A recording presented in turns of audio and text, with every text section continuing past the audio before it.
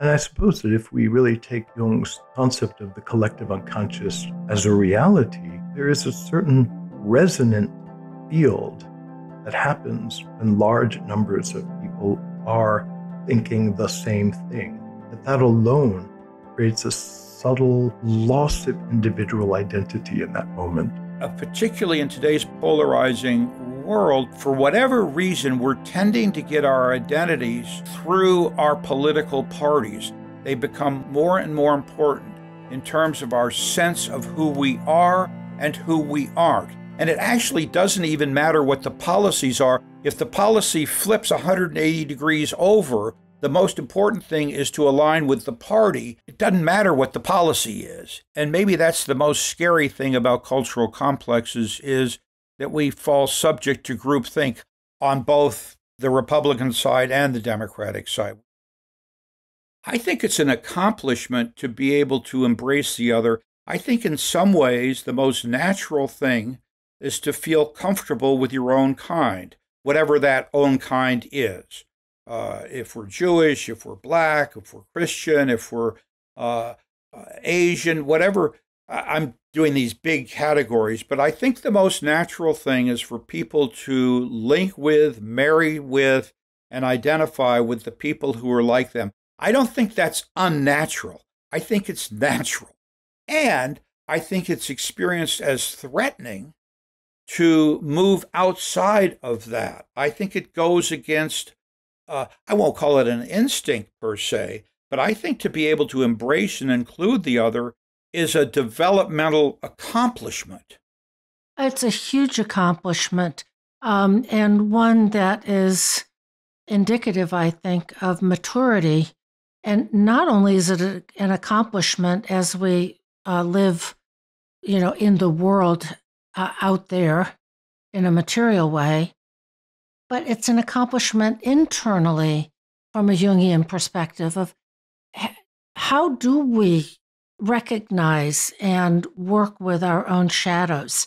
In other words, do we have an internal democracy, or do we have an authoritarian internal structure of rulership of things that are good, that are bad?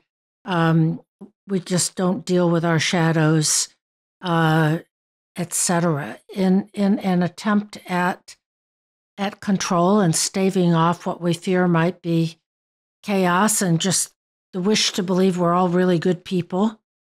So what I'm hearing there is that, yes, in the individual psyche, but if we lean into what Tom is saying, that same agenda could exist in a large group. Yes. Again, this idea of a group can evacuate their own shadow and then find other groups to project that onto, that we're all participating in a collective way. But it is more than an individual thing, which is what makes it so powerful and also so sobering. Yeah. Yeah. Don Kalsched, I'm sure you're familiar with Don's work, and maybe he's been on your show before. But yes. Don has written some lovely papers on this notion of the inner democracy versus kind of an inner totalitarianism. And I think from that introverted Jungian perspective, it's a wonderful contribution that he's made, very similar to the point that you're making, Deb, that there's an inner reality to how these structures exist inside of us as individuals, and then also how they exist inside of us as groups. And particularly in today's polarizing world, for whatever reason, we're tending to get our identities through our political parties. They become more and more important in terms of our sense of who we are and who we aren't. It used to be that you could, we might have all had political affiliations, but the intensity of identification with the different parties as being who we are, and it actually doesn't even matter what the policies are. If the policy flips 180 degrees over, the most important thing is to align with the party. It doesn't matter what the policy is. It's the identification with the party. It's a very dangerous phenomena because it stops us from thinking as individuals with our own ideas and perceptions. It creates a group think. And maybe that's the most scary thing about cultural complexes, is that we fall subject to groupthink on both the Republican side and the Democratic side. We just fall into groupthink. And it's kind of terrifying, actually. It's mind-numbing. And it's what Christopher Hedges in 2008, he wrote a book, he called it The Empire of Illusion, the End of Literacy and the Triumph of Spectacle. The Empire of Illusion, the End of Literacy and the Triumph of Spectacle. We've been reduced to these kinds of ways of thinking, and this is where the issue of truth becomes so important. The Empire of Illusion really means that what's real or true or untrue actually doesn't matter. What matters is how you spin your idea of what's important. And once we give up our fundamental notions of what's real and true, we're in great danger as a people. Yeah. So that takes me to, what are the standards for thinking, rather than picking up on memes and stuff on social media and all the diverse channels of information. Of what are the standards for how we think about something, where we go for our facts, rather than the triumph of spectacle, the triumph of a clever idea, the triumph of something that's exciting? Well, that's a great question. The first thought that comes to mind is that the first standard that is required for thinking is time. And because our experience of time has gotten so foreshortened in terms of our attention spans, in terms of our ability to listen and concentrate, listen to one another, exchange ideas. Maybe that's why podcasts have become so popular, as kind of a compensation for the fact that our attention spans have become so limited. You can't think unless you have time and space to think. That's the very first criteria.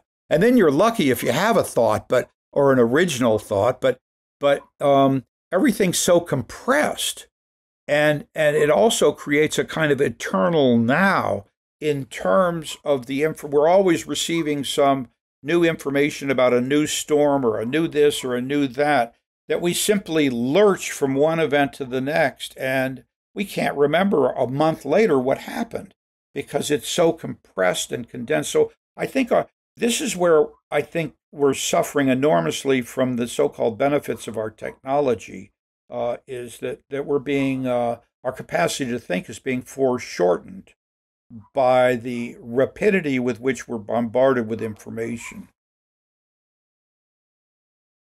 Well, it seems also that technology, social media particularly, is enhancing that feeling of being a collective entity. It tricks us into thinking we're having an independent one-on-one conversation with our phone, but because that one-on-one conversation is also happening to 1 million other people, we're always being pulled into these experiences of a collective moment, a collective idea, a collective image.